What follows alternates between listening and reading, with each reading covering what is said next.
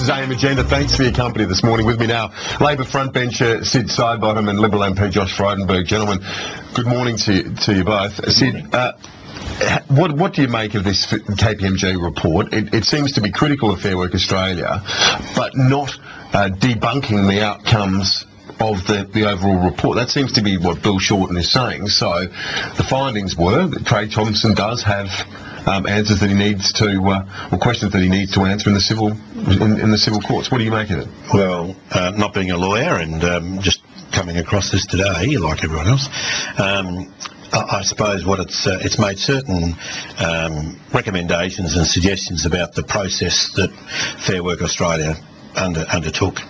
And we're already moving on those.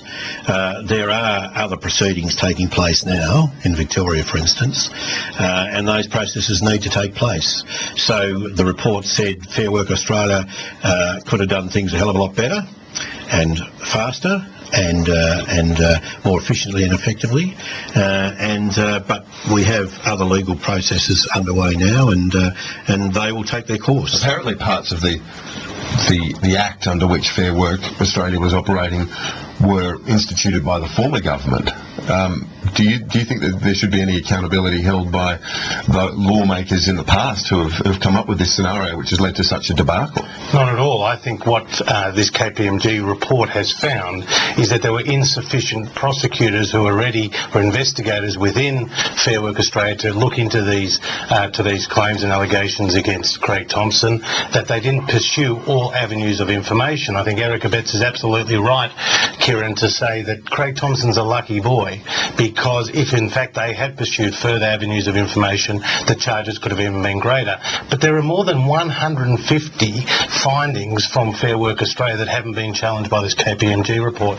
And at the essence of it is that the lower paid HSU workers have had hundreds of thousands of dollars of their own money misused, spent on prostitutes and a lavish lifestyle by Craig Thompson, and he has to be held to account on it. This is something that I put to Craig Thompson earlier, that regardless of what happens in this, from the Fair Work Australia investigation, or for that matter the police investigations, that the court of public opinion has decided on him, that they don't believe him. Well, that's true, isn't it? Well, I don't know. I can't account for the court of public opinion. All I can say is that allegations are made. Those allegations must be tested. We have comments by the opposition making judgments already, and we have newspapers and commentators making judgments already. Allegations are made. They must be tested, and when they are tested, then I think people can arrive at, conclusions that in fact have been on the public record and are tested. As such, and until then, they remain allegations. But they're still taking the vote of Craig Thompson on the floor. I mean, this government is in power because of Craig Thompson's vote, and there's no getting away from that, Sid. That's why we as a coalition are saying we need to have a registered organisations commission to actually give voice to the thousands and thousands of workers who have had their money misused by the unions. We want to absolutely upgrade the legislation that's in place and the oversight. Yeah. Well, natural justice says when allegations are made against you, me or anyone else, including Craig, that those allegations must be tested. And he's not good enough for your party. Well, he's not good enough for your party, but he's good enough for your vote. He has done nothing illegal. Well, then take him back into the party. He has done nothing illegal, but we also have standards in the parliament that suggest that when standards may have been or have gone beyond what the public may regard as serious allegations, then in the parliament... But you're still taking his vote. He's not good enough for the party. I'm giving you my answer. Okay. You've made a suggestion that Craig has not done anything illegal, has not broken any of the rules of the parliament, but Craig has made the decision to sit on the crossbenches and has acted accordingly. He pushed him there.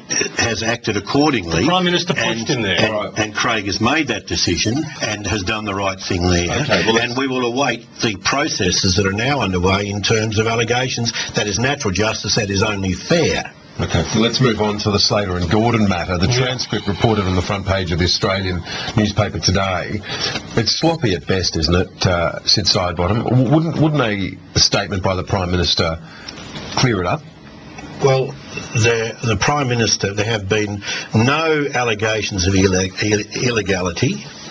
The Prime Minister has, and this has happened years ago, the firm itself has said that it's satisfied with the Prime Minister's response at that time, and when she was a partner in the firm. Someone's just saying this stuff, aren't they? The transcripts, surprise, the information. Surprise.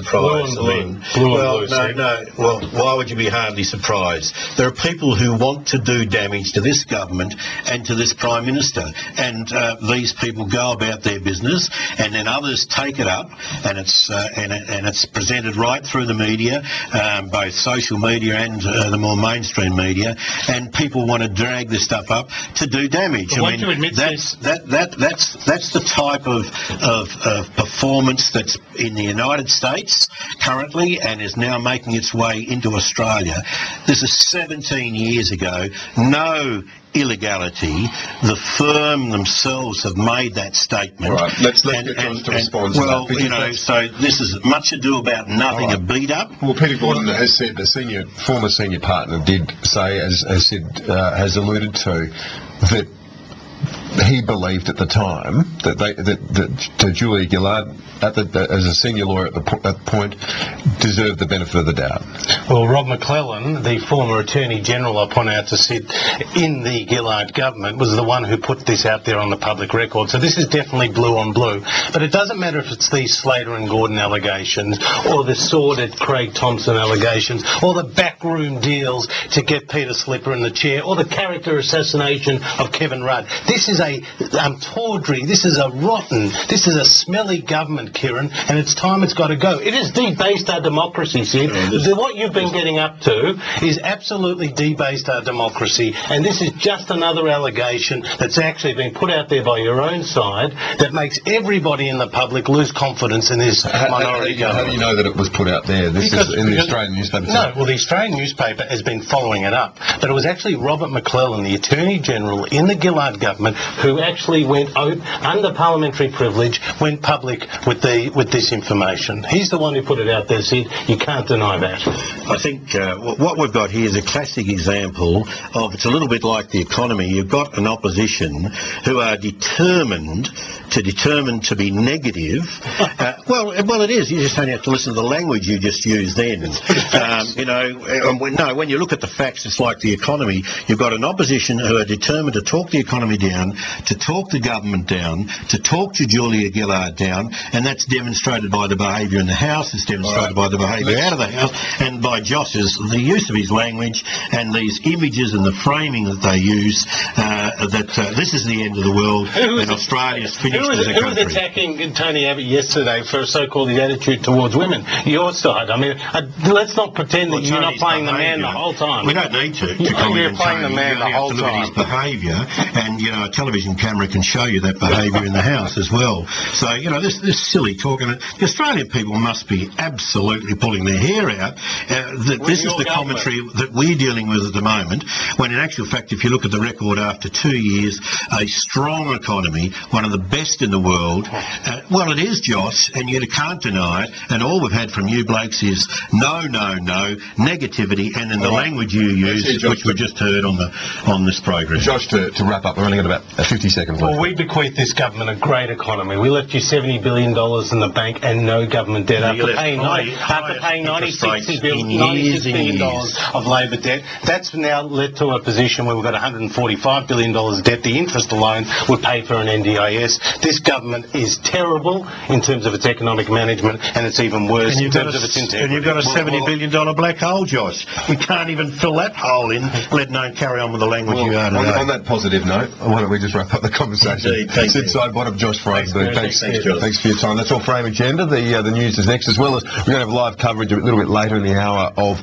Terry Nassios from that Fair Work Australia. He's going to be before a parliamentary committee here at Canberra's Parliament House, 9:45, so we'll have live coverage of that as well, so stay with us.